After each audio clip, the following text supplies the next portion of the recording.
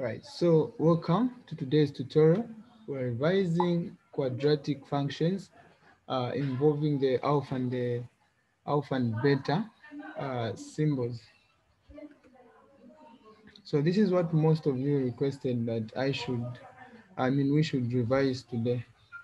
Okay, so the first question that we have here is telling us to say, without solving, write down the sums and the products of the roots of the following. Okay, so here what is very important is for you to know the two principal formulas, yeah, which is when you are adding the roots and you are multiplying the roots, what does it mean? Okay, so we quickly, or let me quickly show you what I'm trying to talk about. So when you're multiplying two roots, you have alpha multiplied by beta. Uh, this should give you uh, something which is just the same as C over A. Then when you are adding two roots, which is alpha plus beta, this should give you the negative of B over A. So these are the two formulas. Uh, these are the two formulas that you need to know. Yeah, so we first start with this one here. The first question is telling us, the first question is x squared minus 3x plus 5. So here, what you need to do is to identify which one is your A, which one is your B, and which one is your C.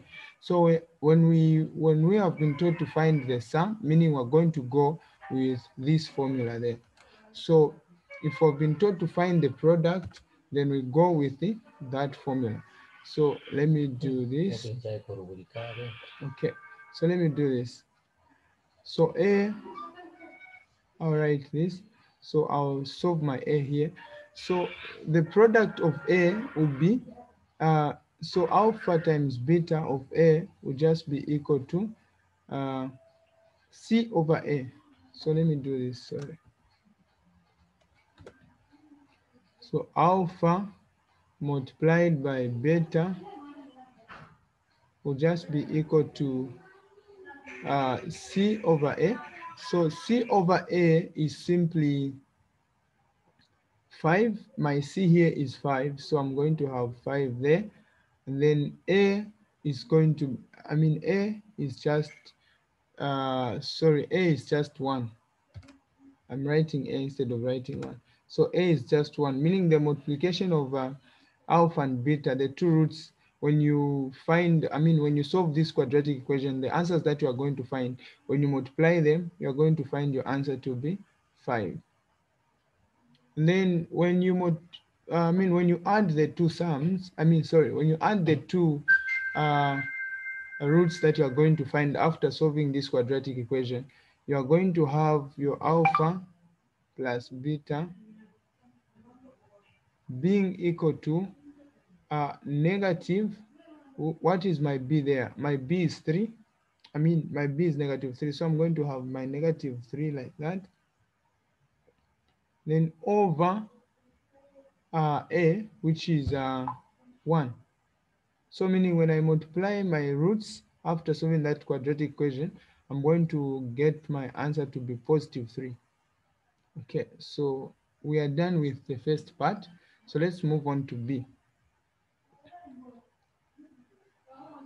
So B, so for B, you do the same thing again. So for B, to find alpha multiplied by beta, you have your answer being equal to C over A. So C is negative 3.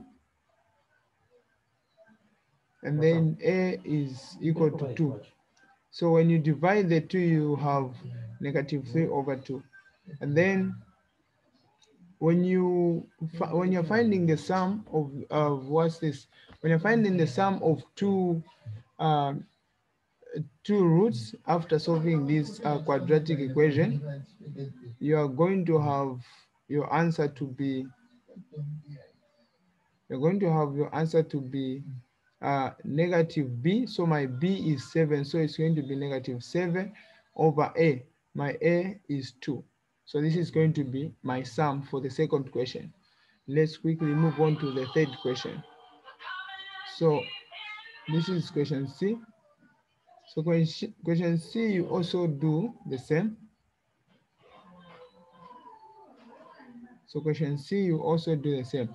So alpha times beta for question C is going to be equal to C over A, meaning is negative 7 over A, which is 3. Then when you are finding the sum, so the sum is going to be equal to B over A. So B over A will be 4 over 3. 4 over 3 is going to be our sum. After finding the roots, when you add the two sums, you're going to get your answer to be 4 over 3. Then when you multiply the two roots that you find after solving this quadratic equation, it's going to be, you are going to get this answer. Yeah.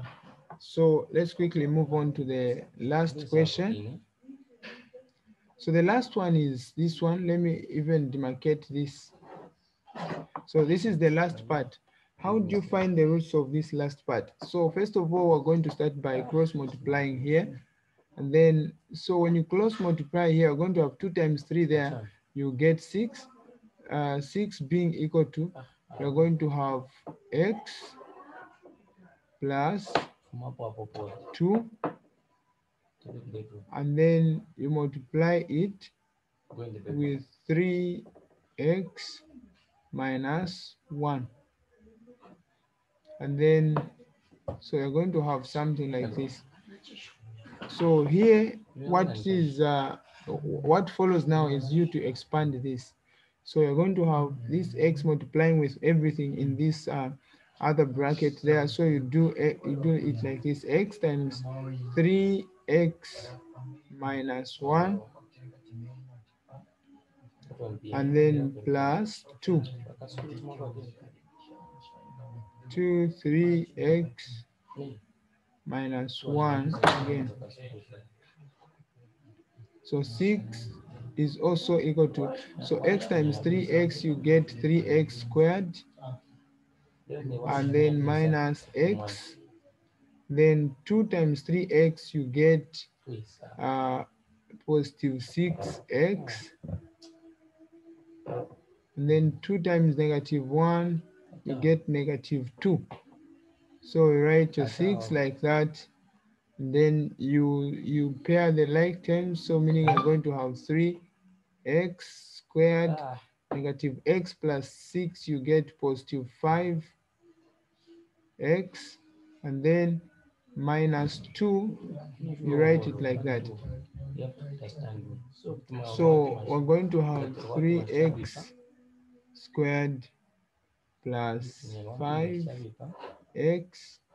Then this negative 2, when you pair it with this 6, when this 6 crosses the other side of the equal sign, you're going to have negative 8 as your answer, being equal to 0. So this is basically the quadratic equation that we're going to use to find the sum and the product of our roots. So meaning our d will now be equal to, d will now be equal to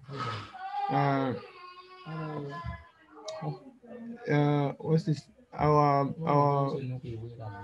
product of the roots for d will now be equal to, so it's going to be equal to negative 8, which is c, and then over a, my a is 3, and then alpha plus beta